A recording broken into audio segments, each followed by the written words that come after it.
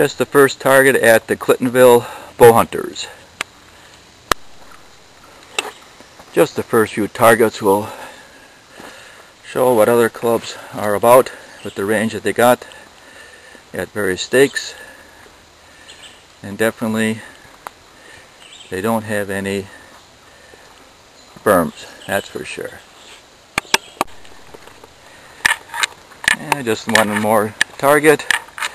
It definitely makes you aim with no berm, that's for sure. Nice little range though, everything's nice. And it's station 8.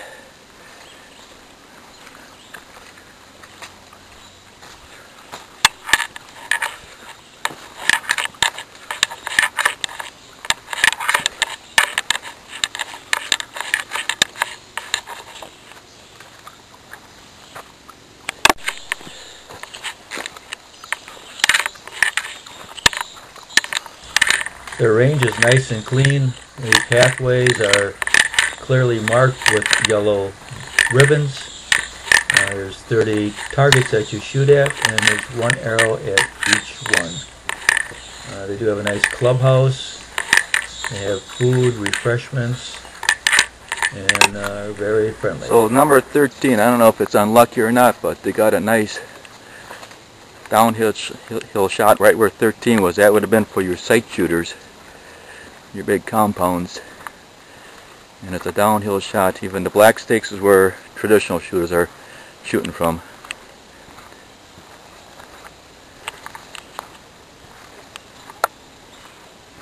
And from right here, there's water and rocks in the back. Just a nice little downhill shot. The black stake is down about 20 more feet in front of it. So here's a nice little shot. Obviously, if you miss, it must go into the dungeon, a big hole in the ground back there. A lot of good up and downhill shots, and also keeps your heart in shape when you gotta walk those darn hills up and down.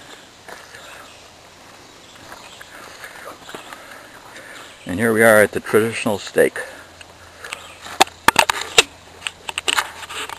I believe this is station 25. Here's where the sight shooters shoot from, and the black stake is up there by that big tree right in front on the left side. Okay, here's a shot for you where the sight shooter is no big deal, but they're giving the traditional a break by shooting on the other side of the pond. Go for it, Corey. I know you would have, right here. Station 28, and yes, my arrow's in the kill zone, and I didn't walk up there and just put it in. On this one, I have got a backstop. I think it's called a big old tree that's down in back of that deer. Plus there's swamp, so if you miss, your arrow is going deep into the muck. Kind of a cool little shot.